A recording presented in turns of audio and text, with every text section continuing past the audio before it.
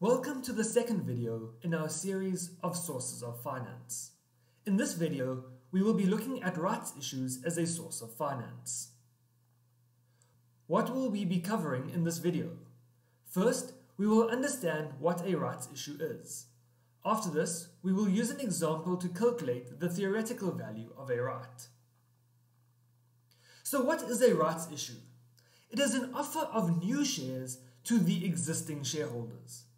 Importantly, the existing shareholders are offered the new shares in proportion to their current shareholdings.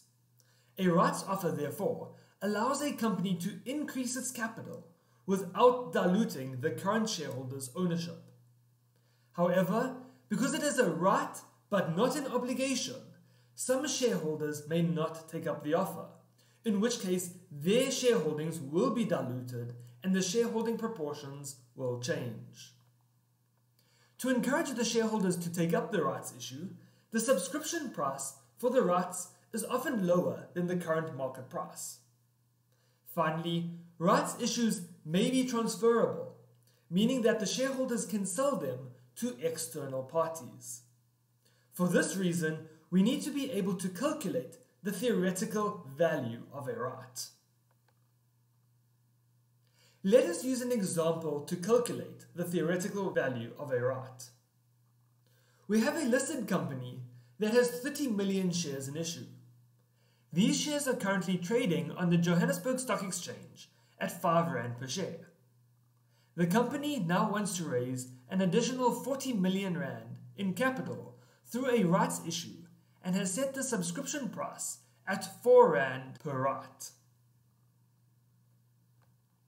Now we need to calculate the theoretical value of each right. This example has broken this process up into 3 steps.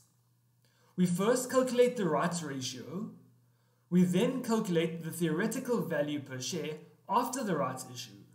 And finally, we calculate the theoretical value per right. Take a moment now to pause this video and think about what you feel the value of the right is. Do you think it is 4 Rand, being the subscription price of the right? Perhaps it is 1 Rand, being the difference between the current share price and the right's subscription price. Perhaps it is something different.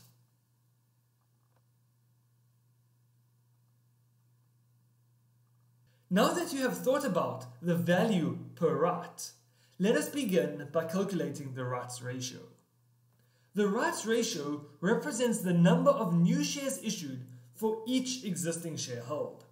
We can calculate it by dividing the new shares issued by the existing shares. So the next question we need to ask is, how many shares do we need to issue under the rights issue in order to raise the 40 million Rand?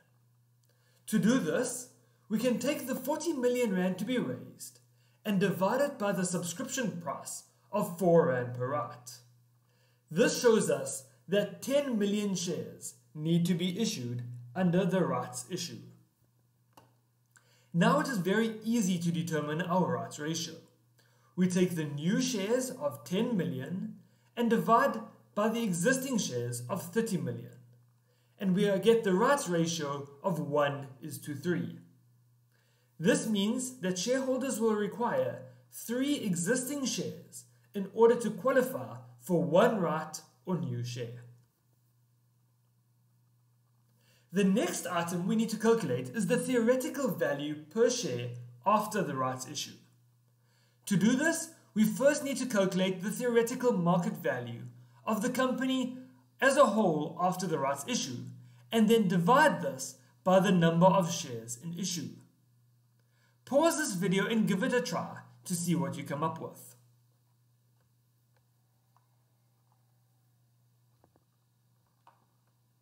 Okay, so how do we calculate the market value of the company post the rights issue?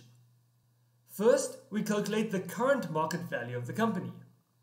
This is the current number of shares in issue of 30 million multiplied by the current share price of 5 Rand to get 150 million Rand. The new shares to be issued will then generate extra cash for the company.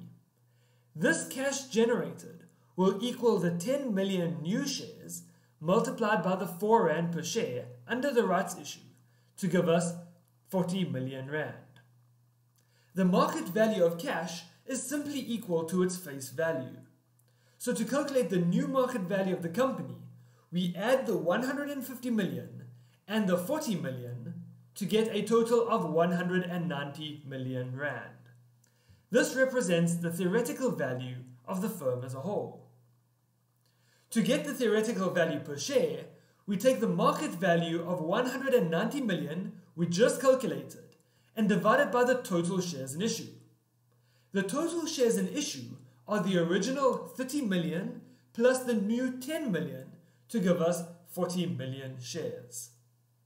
We then get the value of 4 Rand and 75 cents per share. By this stage, we have done all the hard work. We know that the theoretical value per share after the rights issue is 4 Rand 75. We also know that the subscription price of each right is 4 Rand. To get the theoretical value per right, we simply take the difference between the two to arrive at a theoretical value of 75 cents per right.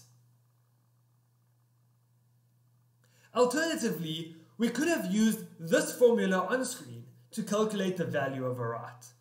If we apply it to our example, we see that the value of the right again works out to be 75 cents per right. That brings us to the end of our video on rights issues. In our next video, we will look at debt, equity, and hybrid instruments. See you next time.